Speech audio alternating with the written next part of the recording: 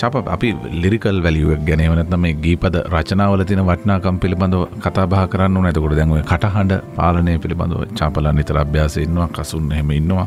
තව අපේ මිතුරෝ අමල්ලා, නදීක ජයවර්ධනලා, නදීක ගුරුගේ මේ හැමෝම එහෙම එක කණ්ඩායමක් විදියට ගත්තා. මේ හැමෝටම මෙහෙම අභ්‍යාස තියෙනවා.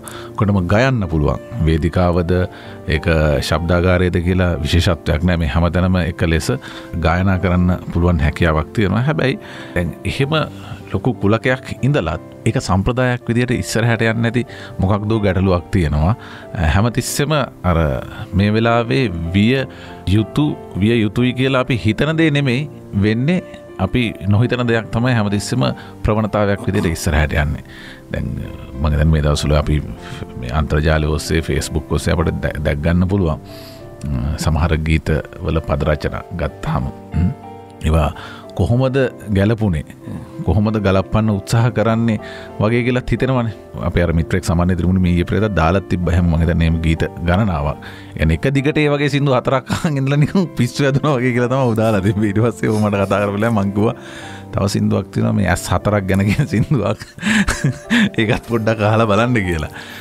මේ සියල්ල මේ මං කියන්නේ මේ ක්‍රමය ඇතුලේ සියලු මේ ගුණාත්මක වටිනාකම් තමයි යන්නේ. බැහැර කරන්නේ. ඒ කියන්නේ චාපගේ ගීත සංගීත සම්ප්‍රදායක් විදිහට රොක් සම්ප්‍රදාය වුණත් හැබැයි ගීත පද රචනාවක් විදිහට ගත්තාම දැන් හන්දැලියපු ගීතය සහ මෑත ගායනා කරපු ගීත සියල්ලම දැන් කසුන්ගේ දැන් අමල්ට මම හිතන්නේ අමල්ටත් හොඳ පද රචනා ටිකක් හම්බුණා. නදීක ජයවර්ධනට එහෙම හම්බුණා. නදීක ගුරුගේ ඔහුම සකසාගත්ත පද රචනා තියෙනවා සහ ඔහුගේ පද රචනා. මම කියන්නේ එහෙම තව ගායකයෝ ඉන්නවා. මම කියන්නේ අධ්‍යතන පරම්පරාවේ ශිල්පීන් විදිහට එහෙම ලොකු පිරිසකට කෙසේ වෙතත් කට්ටිය බොහෝ දිනෙක පිළිගන්න පිරිසකට එහෙම පද රචනා හම්බුණා. හැබැයි ඒවා කොයිම වෙලාවකවත් ප්‍රවණතාව වුණේ නැහැ. චාමින්ද කවදාවත් ප්‍රවණතාවය ඇතුලේ නියෝජනය වෙන පද රචකයෙක් වුණේ නැහැනේ. හැබැයි චාමින්දට වටිනාකමක් තියෙනවා. කසුන්ට වටිනාකමක් තියෙනවා. චාපට ආමල්ට ඒ පිරිසකට තියෙනවා.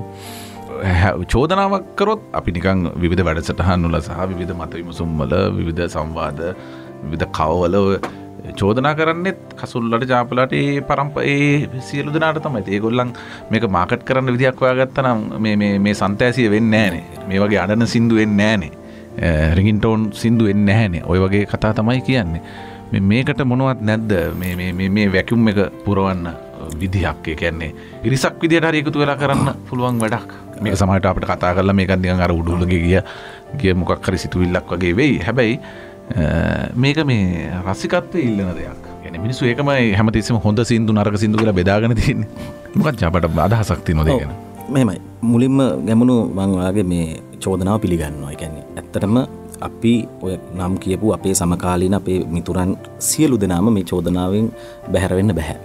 ඒ කියන්නේ වැඩ කිරීමේ වේගය සහ ප්‍රමාණය පිළිබඳ ගැටලුවක් තියෙනවා. ගුණාත්මක භාවය පිළිබඳ මම වයින් කරත් මම ගැනම කතා කරන්න ඕනේ නැහැ.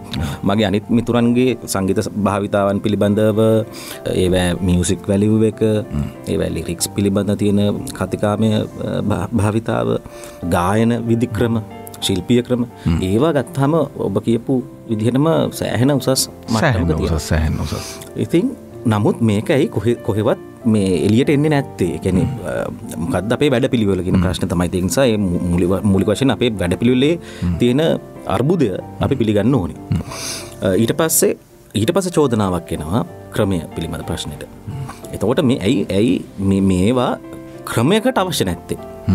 මේ පිළිබඳ තීරණ ගන්න ගැමුණු. ඒ කියන්නේ උදාහරණයක් විදිහට කලා නිර්මාණ වල යෙදෙන අය විදිහට අපි කරන්නේ නිෂ්පාදන කටයුත්තක ඉන්න එක. ඒතකොට මේක කොහොමද අපි ඉස්සරහට අරන් යන්නේ කියන එක ක්‍රමයකටත් ඌමනාවක් තියෙන්න ඕන මේක. මේක පරිභෝජනය කරන්න.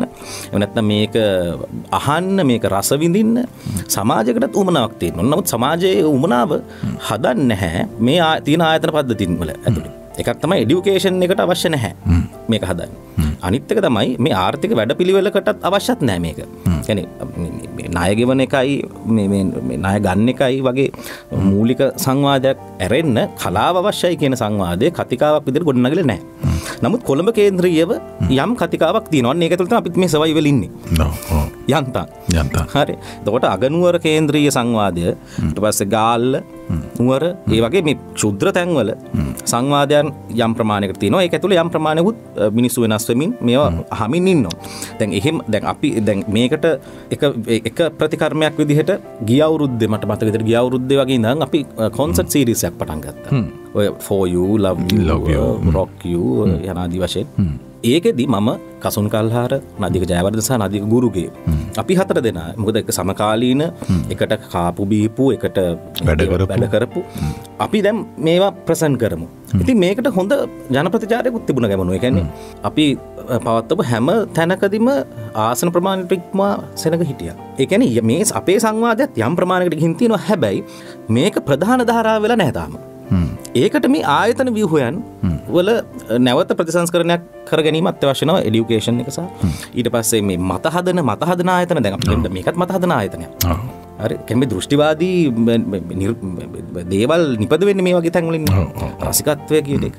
මේ කතාවමත් සමහර විට කිසියම් මතයකට තෝතැන්නක් වේ. අනිවාර්යෙන්. ඉතින් මම කියන්නේ එතකොට මේ දෘෂ්ටිවාදී යාන්ත්‍රණ ටික නිවැරදි දිශානතියකට හැදෙන්න ඕනේ. මම කියන්නේ නීතිය සහ සාමය පිළිබඳ අදහසත් මේව කොච්චර දුරට ඉස්සරහට යනවද කියන එක හදනවා. ජනවාර්ගික අතර තියෙන ප්‍රශ්නය මේවා කොච්චර දුරට ඉස්සරහට යනවද නැද්ද කියන එක හදනවා. ඉතින් අන්න ඒ වගේ මූලික ආයතන ව්‍යුහයේ සකස්මක් අවශ්‍යයි කියලා මම හිතනවා. ඒකෙන් අදහස් වෙන්නේ නැහැ අපිට ඇඟ බේර ගන්න පුළුවන් කියලා. අපිට සිද්ධ වෙනවා නිරන්තරයෙන් වැඩ කරමින් සමාජය දැනුවත් කරමින් සමාජයේ මේ සංස්කෘතික අවකාශයට අපි බලපෑම් කළ යුතු වෙනවා නිර්මාණ හරහා. ඒ සංවාදය ගොඩනගාගත යුතුයි. ඒකට සඳහා අපි ටිකක් කඩිනමින් දැන් අපේ මම හිතන්නේ තාරුණ්‍යයේ අවසාන හරියන්නේ. අපි තා ඉක්මනින් ශීඝ්‍රයෙන් වැඩ කළ යුතු වෙනවා. අපි පහසුකම් නොතකා ප්‍රතිලාභ නොතකා වැඩ කරන්න සිද්ධ වෙන කාලයක් තියෙනවා ඉස්සරහට ඇත්තටම. ඉවෙන්ට් වගේ දේවල් නොකර සින්දු වගේ දේවල් කියන්න වෙනවා නේ. නැත්තම් මුකුත් වෙන්නේ නැහැ කියලා ගෙදර යනවා. සල්ලි ටික සාක්කු. හරි. අපි ආමු මිතුරනේ. ඔව්. මේක මම කැමති ගීතයක්. අපේ නදීක ජයවර්ධන සහෝදරයා කියන්නේ චරිත නිදර්ශ ලිව්වේ මිතුරන් සම්බන්ධයෙන් චරිත තියෙනවා හරි හොඳ ලස්සන හැඟීමක්. හැමදාම කියන්නේ අපිටත් අමතක වෙන අපිටත් සමහරලාට මගේ ඇරෙන දේවල් චරිත මතකයි සහ තාම චරිත ඒවා ආදරෙන් මතක් කරන දේවල් තියෙනවා. මොකද දැන් අපි නිතරම පාසල් ගිය කාලේ වගේ නිතරම හම්බු නොවුණත් ඒ මිතුරුකම් පවත්වාගෙන යන චරිත විවිධ දේවල් හදනවා. WhatsApp message එකක් හරි එවනවා. හරියට හරි. අඩුවන් chat එකක් හරි හදලා මේකට මොන හරි දදා හරි මේක පවත්වාගෙන යන උත්සාහ කරනවා චරිත. ඉතින් ඒ චරිත්ගේ මොකද අපි චරිත කියන්නේ ඇත්තටම අපි අතර හිටපු සුන්දර මිනිහා කියලා තමයි අපි ඉස්කෝලේ යන කාලේ කිව්වේ. මොකද අතිශය සුන්දර සහෝදරයෙක් හැම නිර්මාණශීලී ඒ වගේම මේ මිතුරන්ට අවශ්‍ය ඕනෑම විදිහ වෙලාවක පෙනී ඉන්න ලෑස්ති මහාදේක. ඉතින් චරිත ලියපු ගීතයක් ඒක අපේ පළවෙනි ගීතේ වගේම මම මේ ගීතයට කැමති. ඉතින් මමත් මිතුරු ඇසුරට කැමති. එහෙම නොස්ටැල්ජියාවක් මටත් තියෙනවා. දැන් මිතුරන් නිතරම හම්බ වෙන්නෙත් නැහැ. ඔව්. ඉතින් මම ඊටාම කැමති ගීතයක් මේක. නදීකත් ඊටා හොඳට ගායනා කරලා තියෙනවා ගීතය.